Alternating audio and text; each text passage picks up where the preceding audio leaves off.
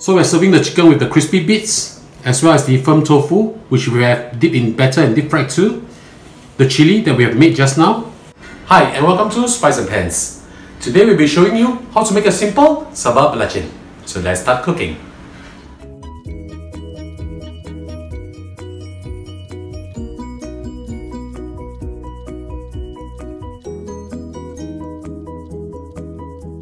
I'm just going to prepare the Sambal Belacan now. I have with me over here 20 grams of belacan. I'm just going to dry roast this over a hot pan.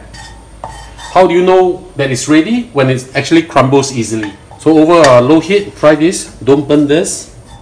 Okay, this will take a little bit of time. It will be a little bit pungent. Belacan is actually a fermented prawn. Okay, but if you actually dry roast this and fry this, or even roast this over in an air fryer, the fragrance is absolutely amazing. It tastes so much better than when it's actually in its raw state.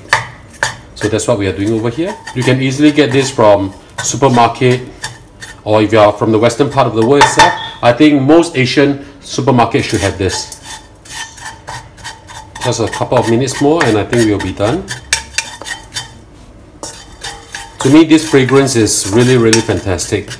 But of course, if you are not used to this, then this might smell a little bit pungent to you, but you really need this in order to make a good chili. Well, this is almost done and we will remove this from heat and fry the rest of the ingredients. In the same pan, add a little bit of oil. I'm going to show you this very easy way to make this Sambal Belacan chili. I have with me over here 6 pieces of chili. I've deseeded it. 3 pieces of small chili or chili padi or bird's eye chili as they call it, also deseeded. 2 pieces of garlic and 4 pieces of shallots. Just put everything in. Just fry them for a while, about 2 minutes or so, and then we'll blend everything together. We just want to release the fragrance from all these beautiful ingredients that we have. Now, if you do not have a food processor at home, you can always use a traditional pestle and mortar. To save time and to make it easier, I'll be using my Magimix Food Processor. Now for frying chili, I always like to suggest to use medium to low heat. Don't turn up the heat too high or you'll burn them easily. You just want to cook them a little bit so that they'll taste better. Now why do I want to deseed the chili? Is because I want the spiciness without the heat.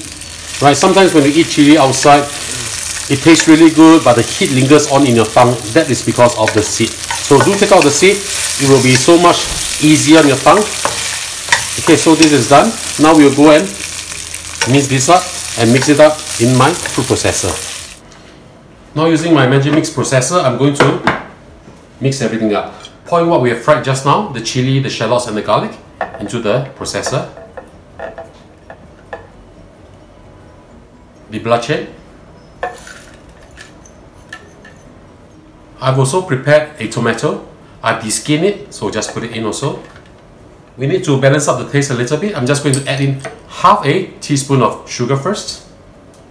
I'm also going to add in 1 tablespoon of lime juice. You can use calamari or lemon juice, it's really up to you.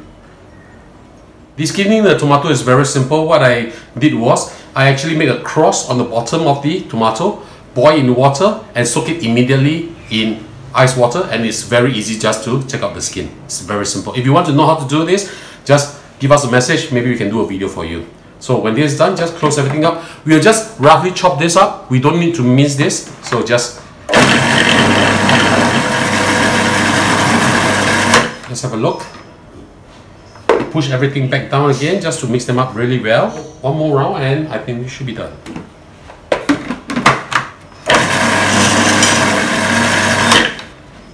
Okay, let's just give this beautiful chili a taste.